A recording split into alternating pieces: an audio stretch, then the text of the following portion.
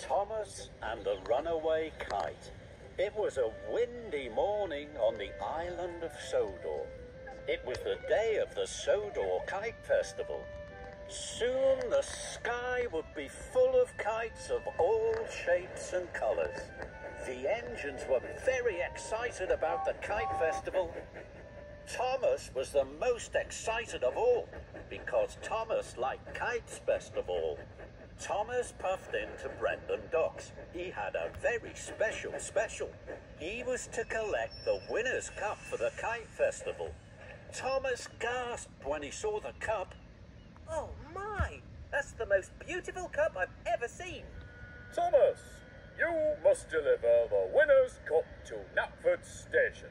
Lady Hat will give it to the winner at tea time. Thomas beamed from buffer to buffer. Yes, sir. I will chuff straight there. Thomas puffed proudly. He wanted everyone to see that he was pulling the winner's cup. Thomas pulled up to a junction.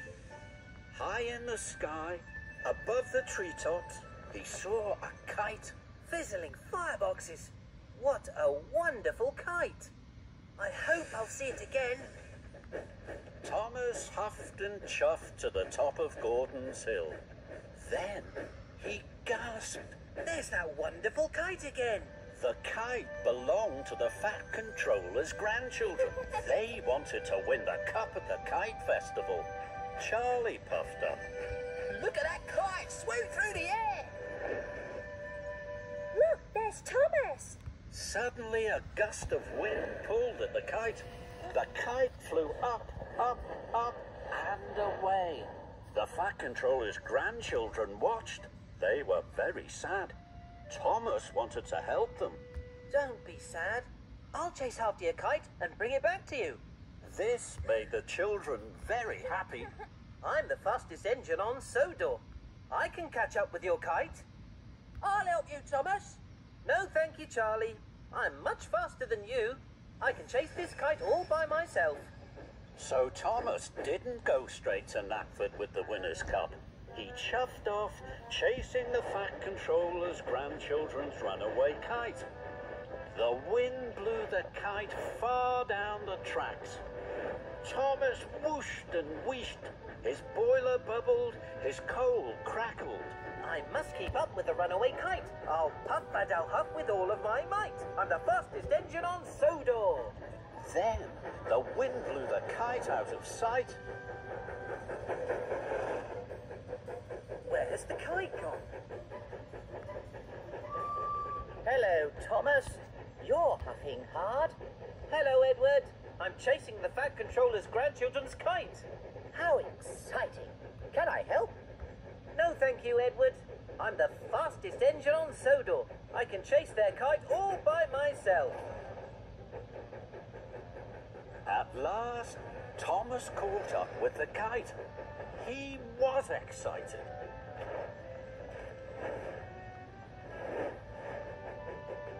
Then, the wind blew the kite another way.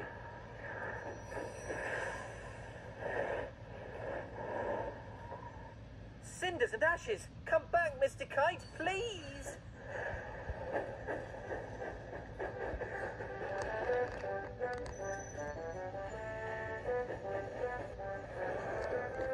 Thomas chased and raced.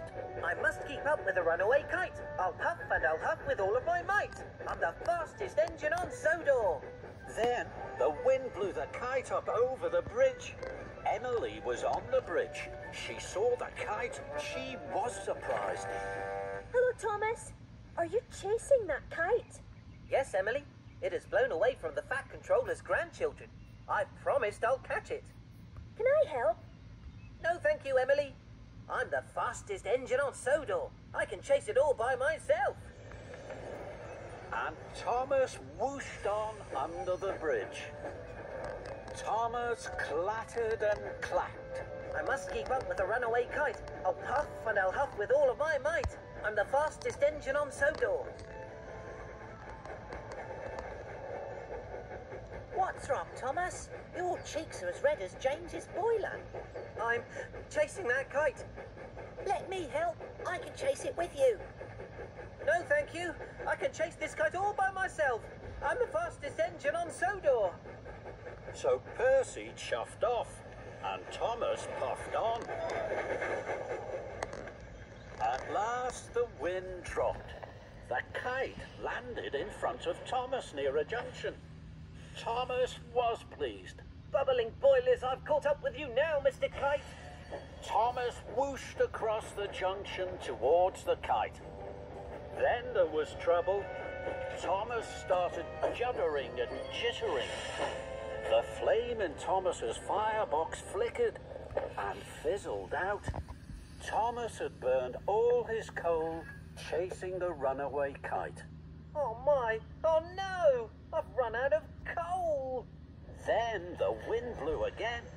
The kite flew high in the sky and was gone. I can't puff anymore. I can't chase the kite. I'm not the fastest engine on Sodor. I've broken my promise to the children and I haven't delivered the winner's cup to Knapford Station. Thomas felt terrible. It's all my fault. Suddenly, Thomas heard an engine chuffing around the corner. It was Charlie. What's wrong, Thomas? I ran out of coal trying to chase the kite. I thought you were the fastest engine on Sodor. I'm not. I was silly to think I could catch the kite on my own. Will you help me, Charlie? Of course I will, Thomas. Charlie gave Thomas some of his coal. Soon Thomas's firebox was burning brightly. Thank you, Charlie. I'm late. I must deliver the winner's cup to Knapford Station. Can you look for the kite, please? With all my huff and chuff, Thomas. So Thomas puffed to Knapford with the winner's cup. On his way to Knapford, Thomas stopped at a junction. Percy, Emily and Edward were waiting. You look sad, Thomas. I didn't catch the Fat Controller's grandchildren's kite. Will you all help me? Of course we will, Thomas. Right away. With no delay. Thomas's friends were happy to help him, and Thomas was happy to be helped. Thomas arrived at Knapford Station with the winner's cup. The Fat Controller's grandchildren raced over. Hi, Thomas. They hoped Thomas had found their kite. I haven't found your kite, but all my friends are looking for it now. Come with me.